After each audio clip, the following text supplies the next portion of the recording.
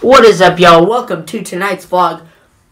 Guys, it is 6:42 and I'm vlogging, which is super unusual, but I'll explain why. Also, it's already dark outside because daylight savings time is a real thing.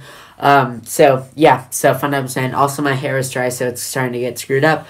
The reason I'm vlogging early is because I'm going to see a movie tonight, and it's a Sunday night, and I'm seeing a movie at 8 o'clock, so I'm not going to be home till like 10:30 or 10:45.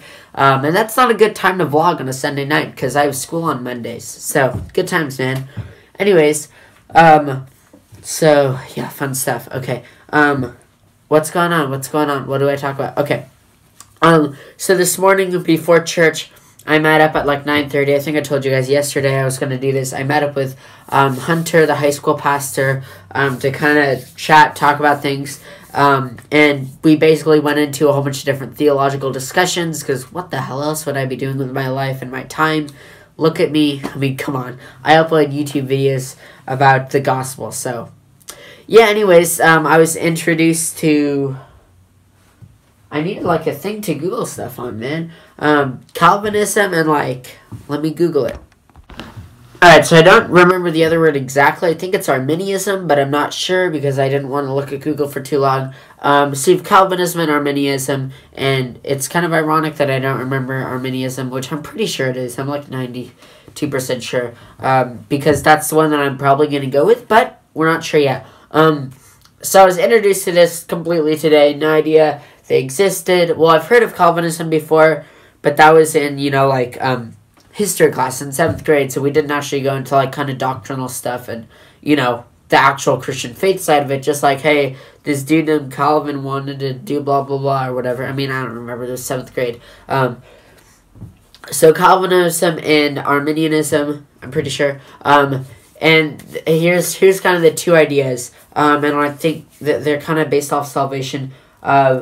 So the idea behind Calvinism is there's this TULIP acronym which you can look up Calvinism. There's tons of stuff on both of them, but this is kind of it's something that I can't do a weekly gospel on because I have no idea what on earth I'm talking about. I just we talked about like maybe 10 minutes this morning, so I have a very very brief understanding, and he told me it's something very openly, widely debated between theologians, and I mean just Christians alike. So it's not something I can just get a quick crash course on 10 minutes, figure out what it is, choose my side. Okay, I am a boss, because people spend their careers figuring out if they're going to be a Calvinist or an Arminianist. They're not figuring it out, but choosing and defending and researching their side. So does that make sense?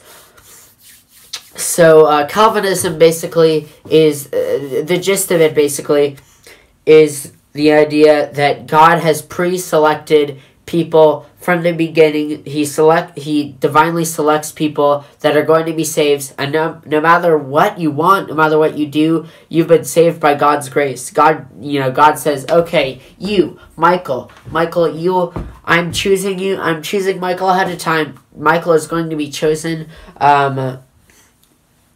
Michael is going to be chosen by me. He is going to inherit salvation no matter how much he tries to resist and how much he hates. The opportunities will be so prevalent in his life to accept the gospel. He will have no choice. There's nothing he can do to escape the fact that in the end, he will choose me and he will go to heaven, I have chosen him, and there's no arguments there.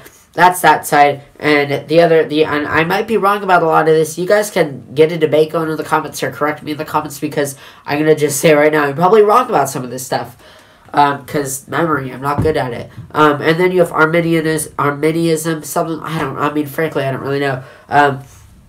And that's kind of more the free will, free choice side of things. So like, hey, God put this out there for everyone, God kind of died for everyone, and he wants you to come over, but it's up to you whether you want to go over to God's side or not go over to God's side. And there's also, you can be a 4-point Calvinist or a 5-point Calvinist. I'm counting.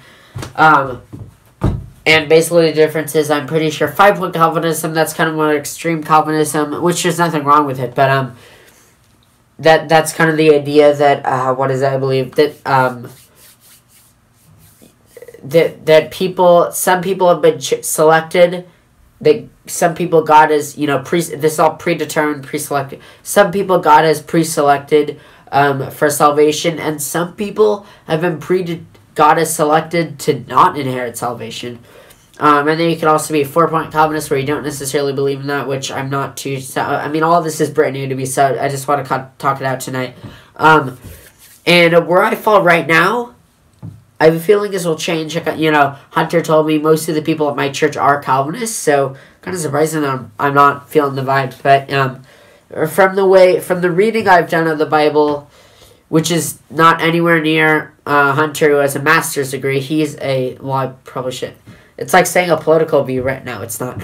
He's a 4-point. He said he's a 4-point Calvinist, but he's kind of like because it's kind of a crazy subject. And he has a master's Bible degree, so I'm not. My Bible knowledge is completely inferior to his. But from what I know, I feel like Arminianism or whatever it is, I would go with that side for now. Now I'm gonna talk to people. He kind of threw out some names of people that are really Calvinists. So I think I'm going to kind of talk, maybe Wednesday find some leaders and just, that would know about this and ask like, hey, what's your view on this? I want to get a few opinions. But from right now, just, the strong argument that is against Calvinism is if there are predetermined... if people are predetermined, pre-selected to inherit salvation, there's nothing you can do, then that means that Jesus didn't really die on the cross for everyone's sins. He died on the cross for the people's sins. That was absolutely 100% a business call. Not really. What was I talking about? Something? I don't know. So kind of Calvinism. I knew I was talking about Calvinism. I just don't know what I was saying. Jesus, it kind of puts in there the biggest argument against it is that Jesus would have died on the cross for technically only the people's sins that had been pre-selected by God to accept him. And, which, does anyone like the sound of that? Jesus died for a few people, but not a clear argument that, a verse that would unsupport Calvinism would be John 3:16, the most famous Bible verse of all. For God so loved the world. God didn't, it doesn't say, God so loved Michael. God so loved Michael and his friends. God so loved 2.68 billion people. God so loved this set group of people that have been predetermined to inherit salvation. No, it said God so loved the world. So where does, pre-choosing stuff like that come in? And there's also, I asked them just to clear it up, there's verses that don't support Arminianism either, which is to be expected because, if there was one that was unsupported and the other one was completely supported, it'd be like, why wouldn't you go with that one? See, Arminianism isn't completely supported biblically either, but from my very brief knowledge, of the topics, I'm going to go ahead and go with right now Arminianism. I'm going to talk about it with people this week and probably wind up doing my own research. I think it's a really interesting topic. But, we'll see. Maybe talk to some church elders just about, what's going on. I want to get a lot of opinions, and I hate reading, so I'll probably actually wind up going in and talking to some pastors about it because it's a lot more fun to have people talk to you than to read. So yeah, that's what's going on. But Arminianism is, there's the door example, which I haven't told you guys. I'm going to tell you guys right now. With Calvinism, God, there's a door. God opens the door, and he pulls you through. He pulls you through to the other side. You are now saved. There is absolutely nothing you can do. You are here. Bam, I just closed the door, or, pull out everyone. You guys are all saved. Close the door. There's nothing you can do to get out of here. So that's basically like you cannot lose your salvation. Nothing you can do can make you lose that salvation that God is, that you have, I can't say earned, inherited, gained. Gained, that's a great word. And then the other example is God opens the door. Guys, you can come in. You guys should really come in. It's really nice over here on this side. Got the AC on, so kind of that everyone has a free choice. Anyone can come in if they want to, but is everyone going to come in? No. So yeah, that's kind of what's going on. So I don't know. From what I've learned, and I there's a lot of other questions that I've had in my kind of like faith history where the answer has been, kind of related to free will. So I've had to sit down and ponder free will a lot. So for a side to go with free will more than God has chosen this already, kind of makes more sense to me because, just kind of the whole idea of man's sin and everything, like that's not God's choice, right?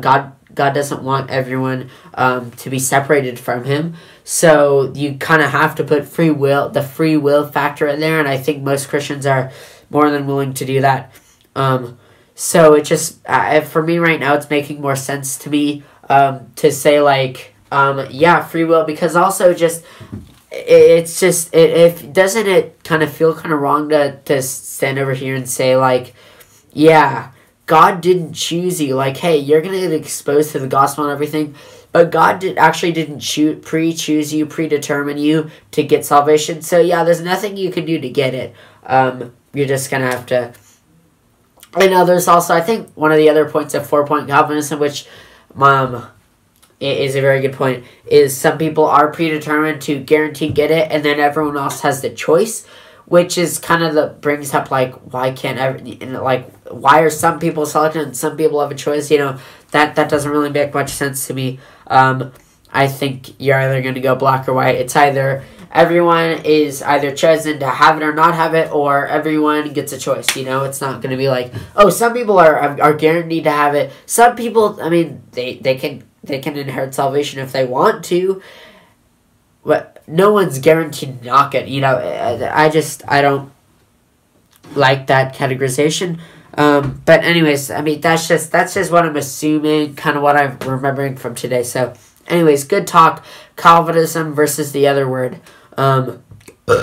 Anyways, I'm really excited. I have no idea what the hell Thor is about, but I know he has a hammer. But we're picking up Phil. We're gonna go see that soon. Good times, man. Good times. Alright. Feel free, man. I always tell you guys to share your opinion in the comment section down below. Look, an actual thing you can have an opinion on. Yes! So, man, if you guys want to, go down, drop down in the comment section. Just share your opinion. What's going on, man?